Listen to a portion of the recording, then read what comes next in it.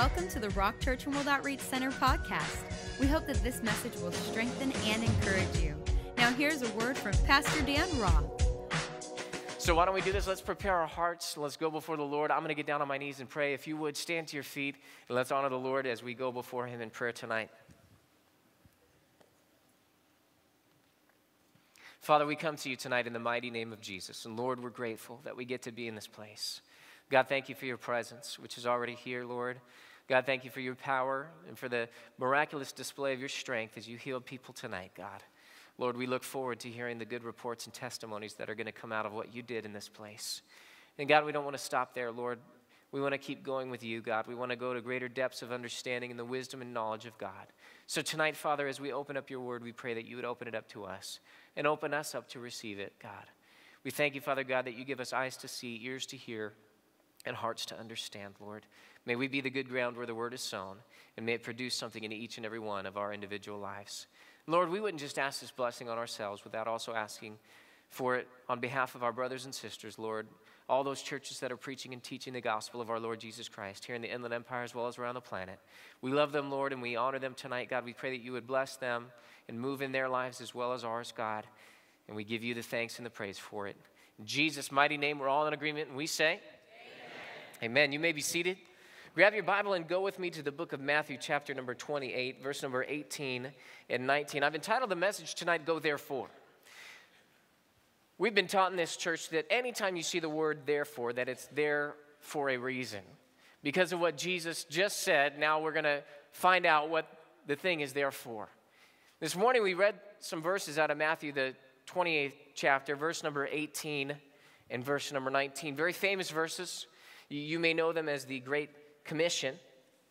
And let's read it together. And it says, And Jesus came and spoke to them, being his disciples. And really, when we read something like this, that Jesus is speaking to his disciples, we know that his disciples have lived their life. And now, the people that are the disciples here on the earth is you and I. And so when we read something like this, Jesus is speaking to them. Jesus is speaking to his disciples. Really, God has contained this for thousands of years for you and I to take a look at and to take it personally. This is not something that we look at and we say, oh, that's great that God gave them that commandment. But no, God is really giving us that commandment. So Jesus came and spoke to them saying, all authority has been given to me in heaven and on earth.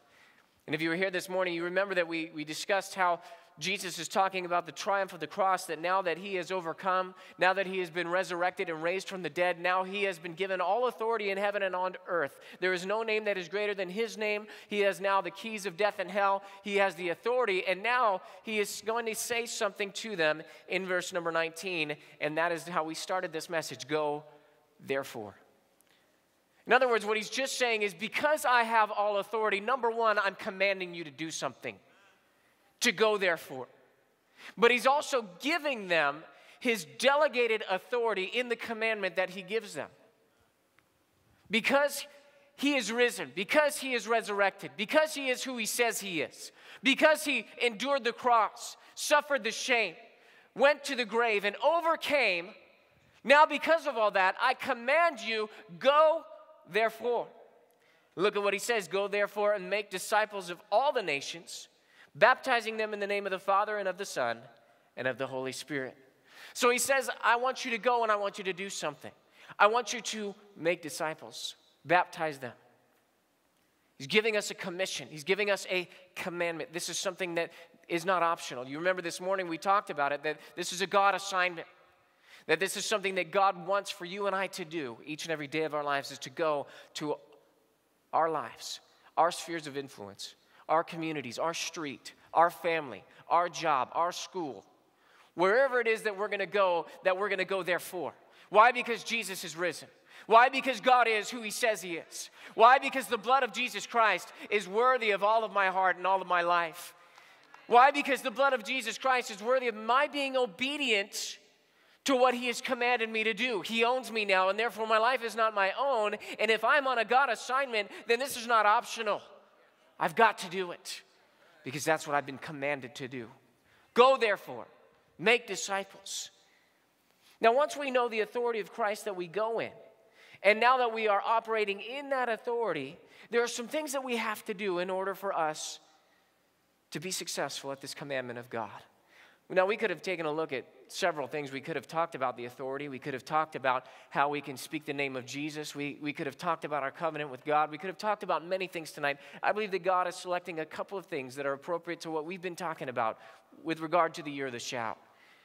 How we are to go. Tonight, a couple of things we're going to take a look at about how we are to go. Not just what we're supposed to do, but also how we're supposed to do it. If we're going to go and make disciples, there's going to have to be some things that we do in order to make those disciples and baptize them in the name of the Father and the Son and the Holy Spirit. Tonight, how we are to go. Number one, we are to go preaching.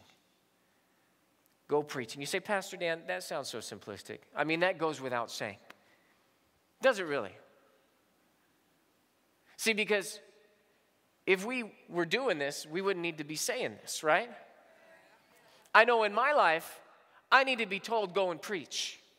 I need to be told, hey, every time you go to the gas station, there's going to be people around you. Every time you go to that place over there where they have the gas attendant, it's the same dude every time. Go talk to him, child. See, this is a conversation the Lord and I have oftentimes. Sitting there, kicking back, doing my thing, right? And God says, go tell them about Jesus. And how many of you do this like me, right? You say what? I'm sorry, could you come again? Now, maybe it's different with you, but with me, I often don't get a second voice that comes to me and tells me again. Oftentimes, God just tells me once, and that's enough. Why? Because he doesn't mix words. What he told me, I know better. And so therefore, yes, Lord, right? Sometimes reluctantly, sometimes, what am I going to say? What am I going to do? Sometimes all I can get out is, hey, man, Jesus loves you. That's all I get. Sometimes I get out of, do you go to church? Sometimes I can get out a lot more because I have more time. But see, God is telling us to not just go, but he's telling us to go preaching. God wants us to open our mouths. Like we heard this morning, that we are to go everywhere preaching the gospel, and if necessary, use words. I'm here to tell you tonight, it's necessary. It is. See, the reason why they say, if necessary, use words, is because you're not going to have time or relationship with everyone you come in contact with to preach the gospel. Therefore, you have to live it. Okay, and people will see that. That's going to be the Bible that they read. But as you have opportunity, which we do, church, let's never use that saying as a cop-out to not open our mouth and preach the gospel.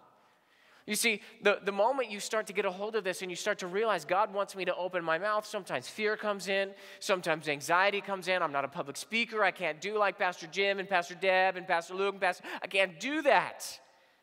God is not calling you to do this. God is calling you to do this. There's a difference. And God will open doors of opportunity. I can't tell you how many times I've prayed and said, God, I want to minister to somebody today. Can you open up a door? And it's almost like here I am sitting down at, Starbucks or something like that, and somebody plops down next to me and says, do you know about God? Do you go to church? And it's like, oh my goodness, Lord, that's an open door. Let me walk right through that. Why? Because I prayed for it. And now I recognize this is God opening the door. It's time for me to preach. This Great Commission in Matthew, if you look at the one in Mark, turn to Mark chapter number 16. Let's take a look at it together. Mark chapter 16, the Great Commission looks a little different. There's a bit of different words, but still the same emphasis. Take a look at it, Mark chapter 16, verse number 15. And he, being Jesus, capital H, said to them, the disciples, and speaking to us today, look at what he says. Go. There's that word again. Go therefore. He said to them, go. But not just go. Look at what he says. Go into all the world and do what? I'm glad that there's 6 of you that have your Bibles open. If you don't have your Bible, it's up on the overhead. Let's try that again. And he said to them, go into all the world and do what? Oh, come on. You got to say it like you're in the Southern Gospel Church. Come on now. Go into all the world and what? There it is. There it is. I knew I had to get a little Southern on you guys for a second. Go into all the world and preach. Preach what? Preach the gospel to every creature. God wants us to open our mouth. If all you know is Jesus died for our sins, that's the gospel right there. If that's all you got right now, then give it. Give what you've got. If all you know is I went to church and my life is changed, that is enough to change someone else's life. God never said we had to have a degree or never said that we had to understand the whole Bible. Listen, there are people in this room who have been studying the Bible for decades that will tell you, I still don't understand stuff. Myself being included in that number. But God just wants us to go and to preach. Go into all the world and preach the gospel. The good news. It's good news that God will change your life. It's good news that church has a help and a healing and a restoration. It's good news that Jesus died so that we didn't have to. It's good news. Good news that we don't have to go to hell. It's good news that the punishment that was meant for us, the wrath of God, was poured out on the cross, the body of our Lord Jesus Christ. That's good news. And that's what we are to preach. Drop down to verse number 20, Mark 16:20. And they, the disciples, went out. They goed, so to speak. And what did they do? Preached. Preached everywhere. My goodness, these guys went all over the place, all over the world. And they preached everywhere, the Lord working with them and confirming the word through the accompanying signs. Amen. My goodness, without preaching, there's nobody getting saved.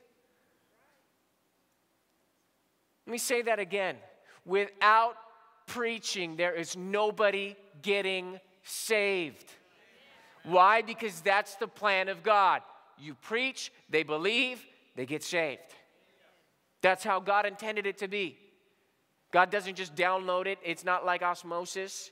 You know, you can't lay your Bible under your pillow at night and wake up saved. That's not how this works. Somebody has to preach the word of God in order for somebody to get saved.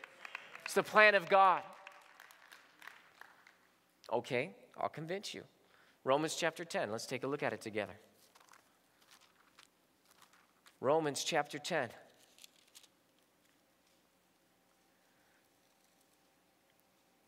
We know that in Romans chapter 10 it talks about salvation. If we confess with our mouth the Lord Jesus and believe in your heart that God has raised him from the dead, you will be saved. So how does that happen? Well, Romans chapter 10, take a look at verse 13. Romans chapter 10, verse 13 says, for whoever, everybody say whoever. Whoever calls on the name of the Lord shall be saved. Verse 14, how then shall they call on him in whom they have not believed? See, they can't call on somebody if they don't believe in him. It doesn't work. And how shall they believe in him whom they have not heard? They've got to hear. And how shall they hear without a preacher? Verse number 15, and how shall they preach unless they are sent? As it is written, how beautiful are the feet of those who preach the gospel of peace, who bring glad tidings of good things. Now in there I see a process. If you take the words of these verses and you take the main emphasis and you wrote them backwards, you would get the process. Let me share it with you. Sent, preach, hear, believe, call, saved. We have that up on the overhead? There it is. Let's read it again real quick. Leave those words up on the overhead. I'm just going to read it to them. How then shall they call on him in whom they have not believed? Right? There's the word call. And how shall they believe in him whom they have not heard? There's believe and there's heard. And how shall they hear without a preacher? Preach.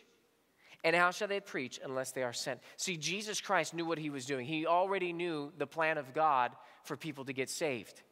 And it wasn't just through God downloading it or osmosis or anything like that, or just a revelation, wow, okay, I need to get saved. No, there had to be disciples that were sent into the world. There had to be a church that had a commission to be sent into the world. You and I are sent to do what? To preach. Preach. Preach. Preach what? The gospel. Preach what? Jesus Christ and him crucified. Preach what? The repentance from dead works. We're sent to preach so that people can hear. If you read there in Romans chapter 10, you'll read that faith comes by hearing, and hearing by the word of God. Well, faith, that's believing. So we're sent to preach so that people can hear and believe. And when they believe, they will do what? They will call on the name of the Lord. And everybody who calls on the name of the Lord will be what? Saved. See, it's a process. And God knew it. Sent, preach, hear, believe, call, save. Jesus is saying, go therefore into all the world. You are sent to preach the gospel so that people can hear and believe and call in the name of the Lord and be saved. Can you say amen? Amen. How we are to go. Number one is we are to go preaching. Second thing for tonight, we are to go in a certain way. Jesus Christ has sent us in his authority. Jesus Christ has given us the authority now. And we are to go therefore in his authority. We are to go preaching. We have the message. We have the good news. Second thing, we are to go boldly. Not timidly. Not tiptoe around the place. No, we are to go boldly. If you have ever gone into a dark room and turned on the light, what happens? The room changes, right? Now all of a sudden you can see everything. Take that same dark room and just turn on a flashlight. The only thing you're going to see is what that flashlight is pointing out. Take that same room and just light a little teeny tiny match. What happens? The match is now the center of attention, right? It doesn't matter how great or how little the light is, it's still light and it's still going to have the same effect. Jesus Christ, when he sends you into the world, he says you are the light of the world and you are the salt of the earth. You are a Christian. You can't go any other way than boldly. You getting what I'm saying? Jesus Christ has made you light. When you go out there into the darkness and you shine your light, that's a bold statement. Whether it's a match or whether it is a giant floodlight on the roof, it's light and it's going to change things. See, sometimes people see themselves, well, I'm just a little teeny tiny little insignificant thing. What could I do? Oh, well, shine your light. You are to go boldly out there into the world, not timidly. Too often we don't want to offend anyone. Oh, I don't want to, scare anyone away from Jesus Christ. And that sounds great, but listen, it's time to start rattling some cages, because I would rather offend them and save their soul than pitter-patter around them and patty cake with them and they go to hell. That's how serious this thing is. And when I understand that people have an eternal destiny that's at stake, all of a sudden I got to speak boldly. I've got to get outside of myself and start getting into Jesus Christ and into his commission and into his authority and go therefore and preach the word of God with boldness. Many times we don't want to look foolish. Well, if I start to tell people about Jesus, they'll think I'm crazy. They believe in evolution. They believe in no God. They believe in reason. They're more educated than me. I'm going to look stupid. Yes, you are, but that's okay. Because it's better to be a fool for Jesus Christ than it is to say nothing and be chastened by the Lord. See, God knows what he's doing. In fact, the Bible contains scriptures about the foolishness of preaching. Let's take a look at it together. Turn there with me. The nature of the gospel is that it will offend. 1 Corinthians chapter 1. Just by the very nature of the gospel is that it's going to offend. Jesus Christ is called the chief cornerstone. And the Bible tells us that he was laid in Zion and called the rock of offense. My goodness. Paul wrote to the Galatians of the offense of the cross. See, this thing by nature is offensive. You're going to offend people and you're going to look foolish. Doesn't matter how you look in their eyes. What matters is, are you walking in obedience to what God has called you to do? 1 Corinthians chapter 1, verse 23 and verse 24. Look at what it says. But we preach Christ crucified. To the Jews a stumbling block, and to the Greeks foolishness.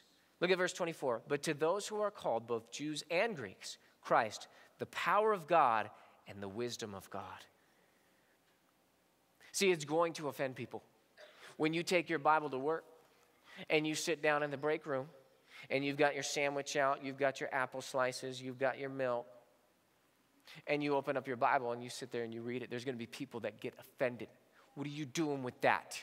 Hey, I'm going to talk to the boss. People shouldn't be bringing their stuff in here, jamming it down people's throats. And all you were doing was reading. They're going to be offended when they see a little card that says, hey, check out what my church is doing. I want to invite you to church. And they're going to get offended. They're going to throw them down on the ground. They're going to throw them in the trash. They're going to warn other people, don't go by that person. They're crazy. They're going to try and hand you a card that invites you to church. The nature of this thing is offensive. You go onto the college campus, and the people arguing about whether it's creative reason or intelligent design versus evolution versus whatever else. They're going to be offended when you say, hey, there's something going on in my church. I'd like to invite you to it. They're going to put their nose up at you, think that they're better than you, think that they know more than you. How could you believe that foolishness? That's fairy tales. That's children's stories. How could you believe that? See, the nature of this thing is offensive. People are going to be offended. People are going to look at you like you're a fool. Now, I'm so glad that God kept in Scripture for us people to look at, people to see, their everyday life. Those people that went before us, think about them, all the great men and women of faith that we see in the Bible. One of them, think about this man for a second. Think about the Apostle Paul. Here's the Apostle Paul. He has a miraculous conversion, meets up with Jesus on the road, gets knocked off his horse. Bam! He's blinded by the light. He hears the voice. He's groping around. He's led to a place. The gospel's preached to him. He's baptized. He's filled with the Holy Spirit. Now all of a sudden he stands up and starts to preach. Gets everybody so riled up that they have to lower him down out a window in a basket to save his life. Oh my goodness. I mean, this guy is bold. Think about the Apostle Paul for a second. Goes out into the desert, gets caught up in all these revelations. Man, this guy is just got so many things from God. He's preaching the gospel because Jesus has taught him by revelation. Oh my goodness, now he's sent to the Gentiles. He's out there planting churches separated to do the work of the ministry. This guy has miracles, signs, and wonders being done. I mean, people are getting so mad in cities that riots are ensuing. They're dragging the leaders of the synagogue and beating them up in front of the leaders of their nation. This guy, you would think, is bold. He's blunt. He's sometimes maybe rude. He is offensive.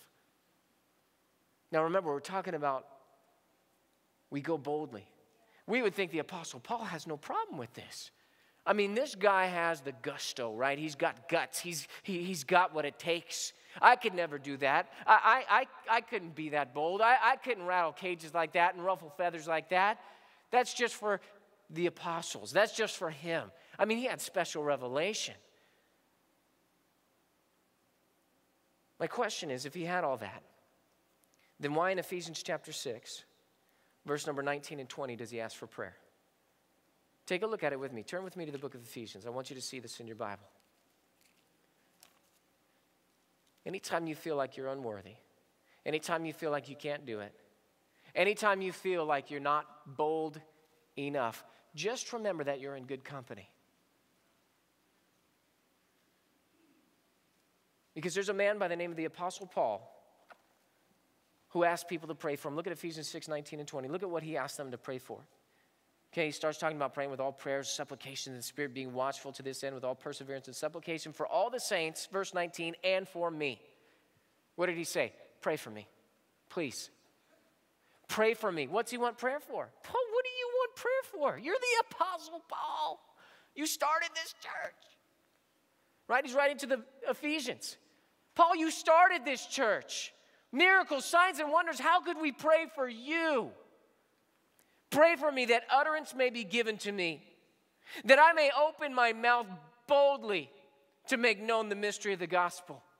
Wow, okay, well that sounds pretty cool. That utterance may be given. Oh, he's asking for preaching, right? But look at verse 20. For which I am an ambassador in chains, that in it I may speak boldly as I ought to speak. What is he saying? 2 times in 2 verses, he repeats his prayer request. And at the end of it all, he says, as I ought to speak. That means that for you and I, we know how we ought to speak and we know how we often speak. me say that again. We know how we ought to speak, but we know how we often speak. And I believe the Apostle Paul was asking for prayers. Here he is in chains. And he says, pray that utterance may be given to me, that I may speak boldly, for which I am an ambassador in chains, that in it I may speak boldly. He had it on his mind as I ought to speak. If the Apostle Paul is asking for prayer for this, guys, you and I are in great company. Because if God can use this man, the Apostle Paul, a little bald-headed Jewish guy, who was very tender and mild in person, but in his letters they said, oh, he's bold just in his letters. If he's asking for boldness, then you and I are in great company. What can God do with a church here in San Bernardino that's radical, fanatical for Jesus Christ, giving a shout for who he is? We need to pray, and we need to receive that boldness and speak as we ought to speak. Amen. How we are to go. Number one, we're to go preaching. Number two, we are to go boldly. Number three, we're to go unafraid and unhindered. Go unafraid and go unhindered. We learned this morning not only that are we on a God assignment, but it's a faith assignment. Oftentimes, the biggest hindrance to our faith is our fears.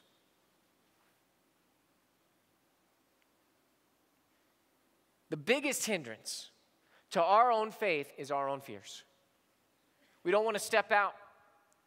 We don't want to ask people, can I pray for you? Why? Because we're afraid that our prayers won't get answered. We don't want to preach to somebody. Why? Because we're afraid they're going to reject us. We don't want to bring our Bible because we're afraid that it's going to stir up controversy, or maybe I'll lose my job. And in this market, that's a bad thing. I got to hold what I've got. Oftentimes, our fears are the biggest hindrance to our faith. But if we can remember that God is with us, then we have nothing to fear.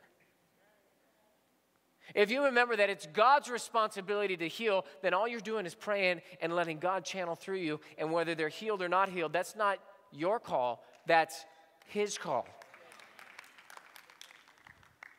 You guys got to get a hold of this tonight. See, if we preach the gospel, if we open our mouth and we tell someone about Jesus and they reject the message, they haven't rejected us, they've rejected him, Jesus says. They don't reject you, they reject me. See, if we get a clue that God is with us, then fear goes away. Why? Because what do you need? What provision do you have need of? What resource do you have need of? Do you need boldness?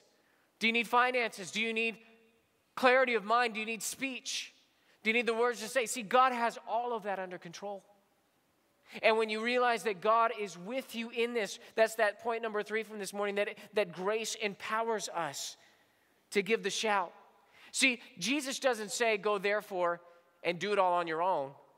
Hopefully you make it. No, he says, go therefore in my authority, preach the gospels, and then they went out and preached, the Lord working with them, giving the accompanying signs. Wow. What does that mean? Jesus said, lo, I am with you always, even to the end of the age. See, he didn't send them out. He says, I don't send you as orphans. If I go, I'll send the promised Holy Spirit to you. So we know that wherever we go, God is with me. What can man do to me?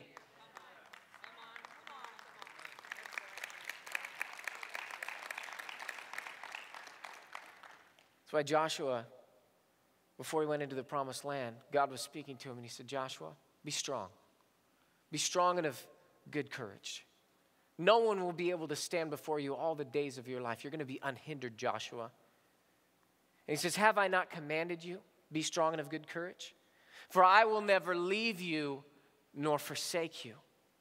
That's a word for some of you in this room tonight. You feel like God has abandoned you, like God has lifted his hand off of you. You feel like you've messed up too much, been too dirty, walked too far away. But God is telling you, I will never leave you nor forsake you. Now, remember, you can have as much of God as you want to. Draw near to God and he will draw near to you. There is a responsibility on your part. But God has not utterly rejected you.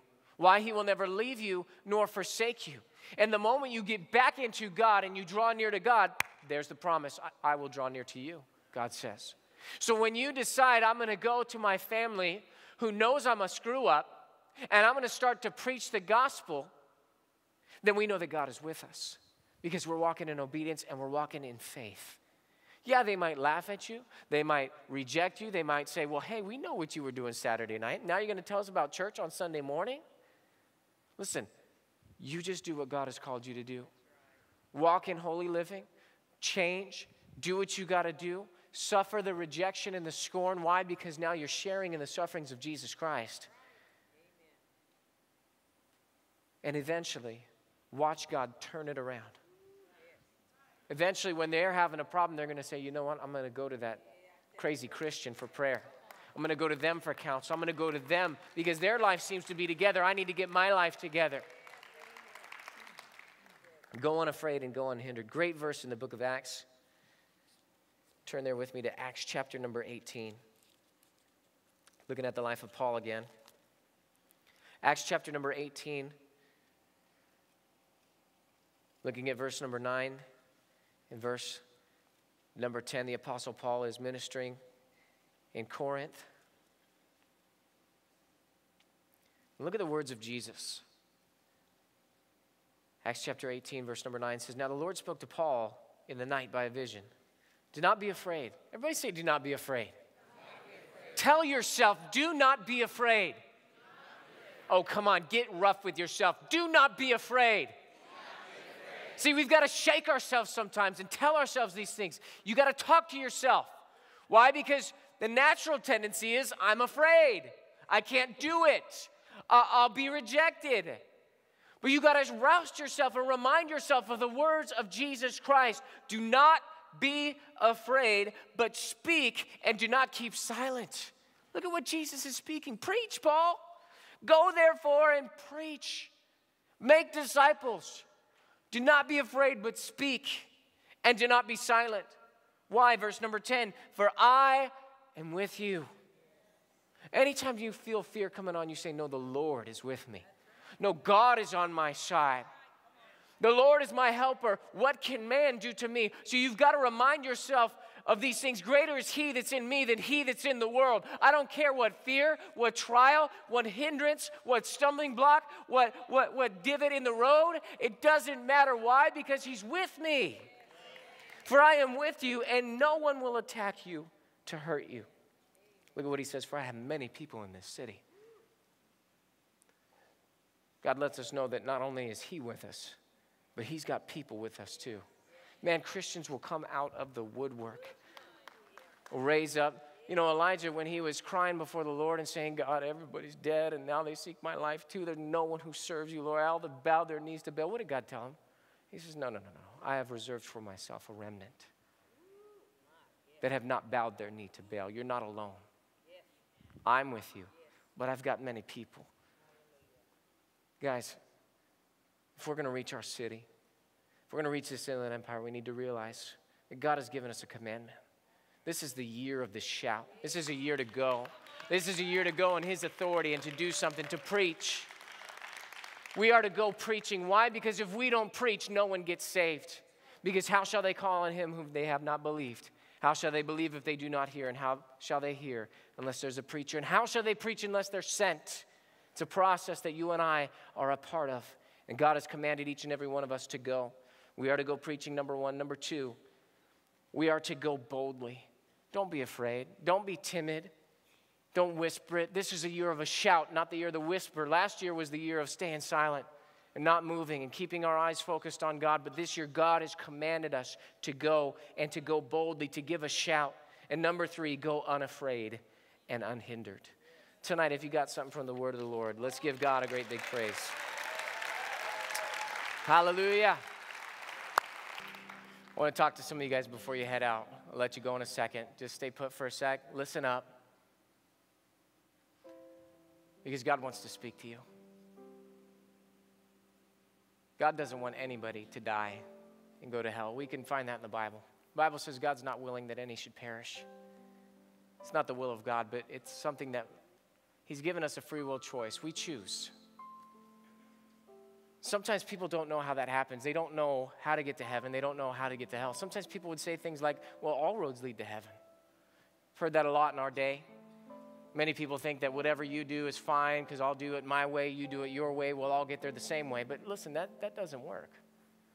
Nowhere in the Bible does it say that all roads lead to heaven any more than all roads lead to the moon. There's a specific way you have to get there. And don't you think that God, the creator of the heavens and the earth, the one who penned the plan of redemption, carried it out in the form of his son, Jesus Christ, don't you think that if he went to the cross and suffered, was beaten, bloody, nailed to a cross, my goodness, don't you think that he would tell us how to get to heaven? Well, he does in his word. He doesn't leave it up to you or me or some well-meaning church committee. This is about what God says. Jesus said, I'm the way, the truth, and the life. No man goes to the Father except by me. Therefore, it's God's heaven. We got to get there God's way. Sometimes people say, well, that's good news because I know that God's way of getting to heaven is by being good.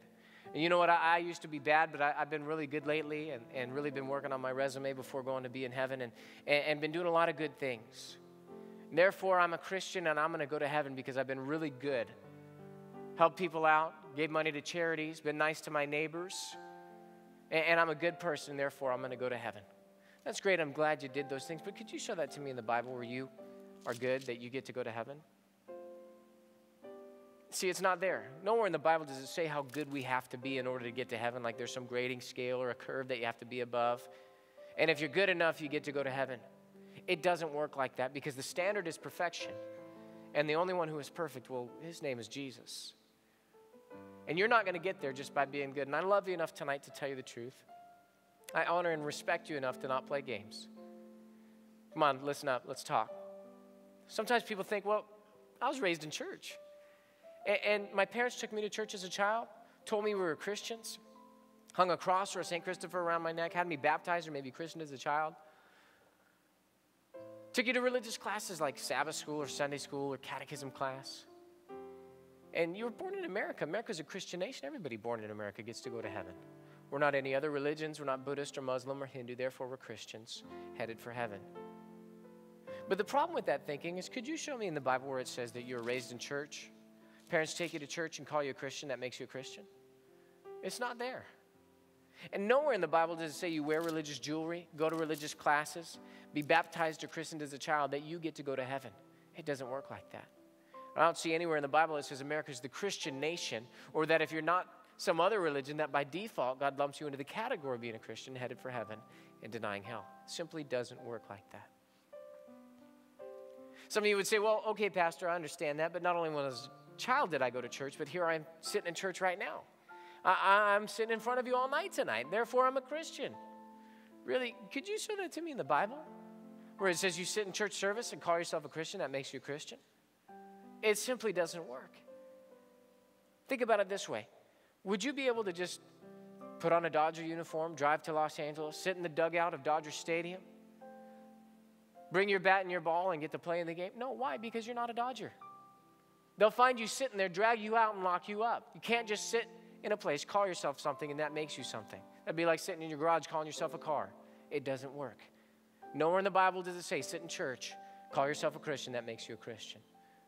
If that's how you think you're going to get to go to heaven, you're not going to make it. And I love you enough to tell you the truth. Some of you would say, okay, yeah, I got that. But not only have I attended church, I've been involved in church. My last church, I sang in the choir for a number of years. I helped out, carried the pastor's Bible, made decisions in that church. People thought of me as a leader. I've been taught in the Bible classes, and I got a membership card. It was wonderful. I'm glad you did those things. But could you show that to me in the Bible, where it says that you help out in church, sing in the choir, make decisions? People think of you as a leader. You teach in the Bible classes, and you get a membership card to that church, that God is looking for your membership card when you enter the gates of heaven? It doesn't work like that. Nowhere in the Bible does it say your church involvement is what gets you into heaven. Come on, let's not play games tonight. Let's talk. Some of you would say, well, okay, I got you on this one, Pastor. Somebody told me that if I knew God, that makes me a Christian. I know God. I know about Easter and the resurrection, celebrated every year of my life. Sing the songs at Christmas. I could quote scriptures to you out of the Old and New Testament, tell you stories from the Bible. That's great. Once again, I'm glad you can do those things. But could you show that to me in the Bible? where you know God. Listen, everybody knows who God is. Everybody in America knows about Jesus, the baby in the manger. Everybody knows about Easter. But listen, not everybody is going to heaven just because they know something. In fact, if you've read your Bible, you'll find out that the demons believe that Jesus Christ is the Son of God. That doesn't make them Christians because they believe that Jesus Christ is the Son of God. The Bible says the devil himself believes that Jesus Christ is the Son of God, knows who he is. The Bible says the devil quotes scriptures. Wow. But he's not a Christian headed for heaven. So what's going on here? Look up at me for a second. This is not about what you have in your head. This is not about having some mental assent towards God, knowing who he is, or being able to quote some scriptures, but rather this is about your heart. God has always been after your heart, from the beginning of the Bible to the end of the Bible. Jesus said it like this. He said to a man by the name of Nicodemus, who was a religious leader of his day, good guy, did good things, raised up in his church. He attended there. He got involved there. Eventually became one of the leaders. He could quote the scripture. He could sing the scripture. He could debate the scripture. He gave his money. We would have thought this guy was headed for heaven, and yet Jesus doesn't pat him on the back, say, good job, man, keep doing what you're doing. What does Jesus say? He says, Nicodemus, you want to enter the kingdom of heaven, you must be born again. Now, I know our society's made a mockery out of that term. They've raked it through the coals and made it out to be something that it's not. This is not about what society says. This is about what the Bible says. What does being born again really mean? Well, here's what it means. From the beginning of the Bible to the end of the Bible, it's always meant the same thing. It means that you've given God all of your heart and that you've given God all of your life. If you haven't done that, then tonight I love you enough, respect you and honor you enough to tell you the truth. You're not going to make it. But I don't want to leave you there. Tonight, I want to give you an opportunity. Jesus said, if you confess me before men, I'll confess you before my Father in heaven. Wow. So in a moment, here's what I'm going to do. I'm going to count to 3 just like this. 1, 2, 3, bang, pop my hands together. When you hear the sound of my hands popping together just like that, bang, that's your opportunity to lift your hand. What you're doing by the raising of your hand is you're saying, I want to give God all my heart. I want to give God all my life. I want to be born again, headed for heaven, and denying hell. I'll see your hand go up. I'll count it. You can put it right back down. You say, whoa, wait a second, time out. If I raise my hand, I'll be embarrassed. You might be. Get over it. Here's why, because think of the trade-off for a second. Isn't it better to be embarrassed for a moment than it is to be in hell forever and ever and ever and ever and ever and ever and ever? No one would make that trade. You would raise anything you could to get out of hell if you landed there. Man, you'd run your underwear up a flagpole just to get out. But there are no exits in hell, and this is a very serious thing, so I want to make sure that you have this opportunity now, tonight. The Bible says today is the day of salvation. So come on. You can do that in a safe and friendly place. Jesus said, if you confess me before men, I'm a man, I'll see your hand go up. He says, I'll confess you before my Father in heaven. Wow. But he also says, if you deny me, I will deny you. So tonight, your call, your choice. I've loved you enough to tell you the truth. God loves you so much, he sent Jesus, beaten, bloody, hung on a tree. He died so that you and I could be forgiven of everything we've ever done wrong. But he was raised again to life so that you and I could live with him. Tonight, will you give him all of your heart? Will you give him all of your life? Who should raise their hand in a moment if you've been running from God instead of to God? I'm speaking to you. Who should raise their hand if you've never done this, never given God all your heart, never given God all your life? I'm speaking to you. Who should raise their hand if you're not sure about your salvation? Come on, tonight you can make sure. Or finally, who should raise their hand if you're lukewarm in this place? What does that mean? Well, it means a little in, a little out. A little up, a little down, a little token prayer every now and then, an occasional church attendance. And God is something in your life, but he's not everything. And you're not opposed to God, but you're not wholehearted for God. Listen, if that's the condition of your heart that I just described, you need to get right with God. You say, well, wait, why? Well, here's the reason why. Because Jesus was speaking to a church in the book of Revelation, and he said, I'm coming soon. And when I come, I want to find you hot or I want to find you cold, because if I find you lukewarm, I'll vomit you from my mouth. Wow. Graphic words from the mouth of Jesus. But what is he really saying? He's saying that lukewarm Christians are not real Christians at all. Otherwise, why would they be ejected and rejected from the body of Christ? Tonight, will you give him all of your heart? Will you give him all of your life? If you're in any of those 4 categories that I just mentioned, running from God instead of to God, never done this, not sure, or lukewarm, come on. get ready. You can raise your hand in this safe and friendly place when I clap my hands in a moment. All across this auditorium, back in the family rooms, or if you're watching by foyer in the television, by television in the foyer, that's better, or at the Love Rock Cafe, come on, you can get right with God right where you're at. I'm going to count to 3, pop my hands together. This is your time.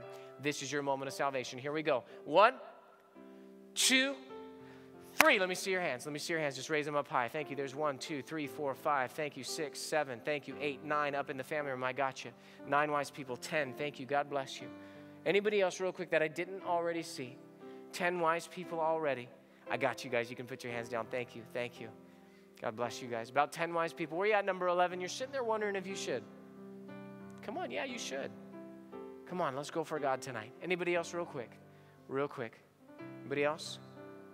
Thank you. Number 11. Where are you at, number 12? Come on. Just want to give you an opportunity. Thank you. Number 12. Number 13. Come on. Anybody else real quick? You know you need to give them all of your heart. Listen, they've already raised their hands. How about anybody over here? You know you need to give God all your heart and all your life. Come on. Stop waiting. Today is the day of salvation. Anybody else real quick? Need to give God all your heart and all your life. Anybody else? Anybody else? Anybody else? All right, let's give the Lord a hand for 12 wise people. Hallelujah. My goodness, my goodness. All 12 of you. Or if you're number 13, number 14, number 15, you should have raised your hand, but you didn't. Here's what I want you to do. It's not too late. Get a hold of your coat, purse, sweater, Bible. Get a hold of a friend if you need a friend. In a moment, we're all going to stand and sing a song. As we do, if you raised your hand or you should have, I want you to get in the aisle and meet me up front. Why? Because we're going to change destinies tonight. But we can't do that till we get you down here. So if you raised your hand or you should have, just let's all stand and welcome them as they come. Get your stuff. Get a friend if you need a friend. Get in the aisle and meet me up front right now. You come right now. Just come on. 'Cause Lord, I give you my heart. I give you my soul. They're coming. Let's give them a hand as they come. You can come too. This is your time. This is your moment of salvation. You alone, every breath that I take, For the family rooms, you can bring your kids. Come on down. Come on. Just make your way to the front right now. Lord, have your way in me. Lord, I give you. Anybody else, if you need to come, just make your way down. You can come too.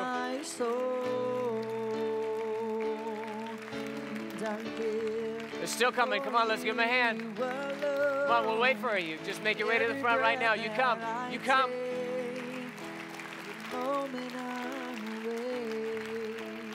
All right, everybody. Thank God you guys have come. I'm so excited for you. Put a smile on your face. It's a good thing. This is not a bad thing, all right?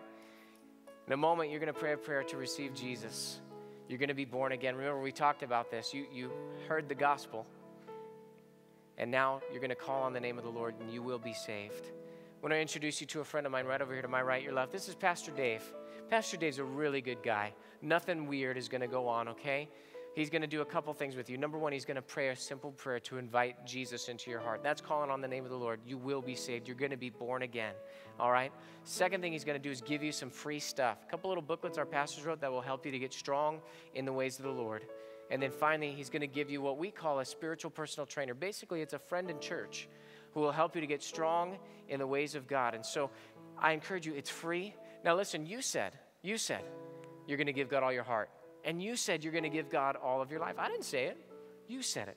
Now, a spiritual personal trainer is a friend in church who will help you to do what you just said you were going to do. They're going to help you to get strong in the ways of God and to serve Him with all of your heart and all of your life for the rest of your days. So if you guys will make a left turn and follow Pastor Dave, let's give him a hand as they go. Hallelujah.